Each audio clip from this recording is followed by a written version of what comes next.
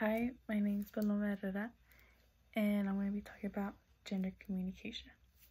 So, according to the book, gender communication is a social construction of masculinity or femininity as it aligns with designated sex at birth in a specific culture and time period.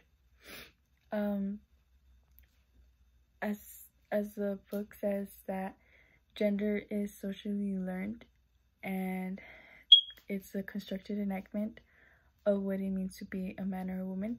We're generally born as female or male, but we are taught how to be men and women.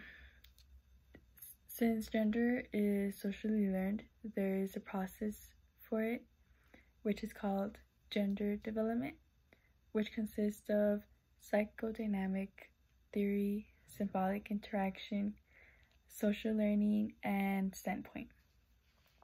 Psychodynamic theory sees the role of the family as how children develop their gender.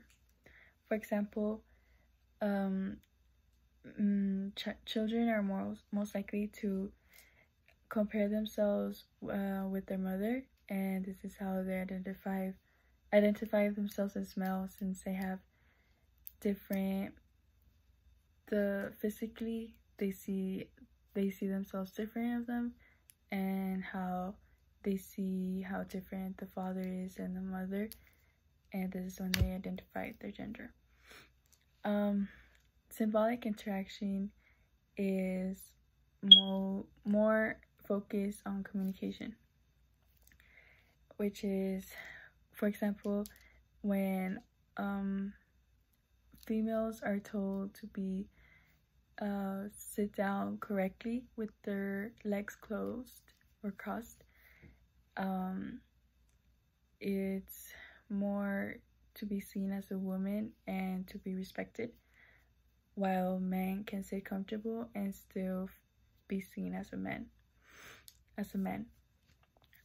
Social learning is when children see social behavior and they're most likely to imitate it.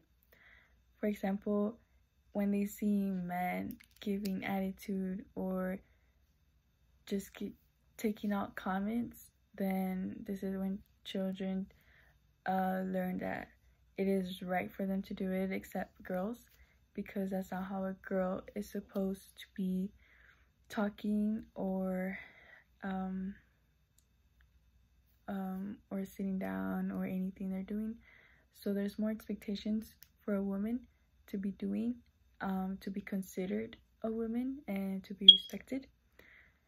Standpoint is most based on culture.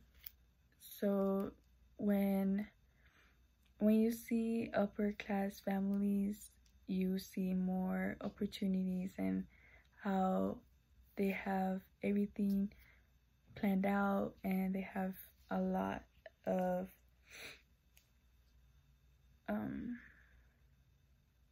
opportunities given to them.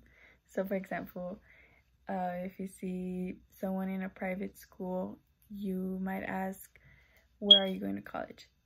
While if you see a student in a public school, you might ask if you're going to college. This is how different they identify. Gender can also be represented by artwork, fiction, and public policy. For example, a gender reveal, pink is used for a girl, and blue or any dark color is used for men, for a boy. This is how you identify the sex given at birth. But as gender communication says, it is to be taught how to be man and woman. So it could be a girl, but they would identify themselves as men. Gender communication is also different on how females and males can communicate. For example, their facial expressions. Men use fewer facial expressions than women do, which includes smiling. Men talk with more of a serious face and straight to a point, while women are to be given more facial expressions when they're talking. For example, they try to be more friendly, they change their voice tone, and it's a whole different way of communicating versus men. Another way that they communicate different is with their touch. Women are to reassure someone that they're listening, and they build a connection with touch, such as touching someone's arm for support. Men are less likely to do that. They will give you a pat in the back as to show support, and that's it. Another way is by eye contact. Women use eye contact to connect with the speaker, and they are most likely to show them that you're engaging and that they're listening to you, while men avoid eye contact.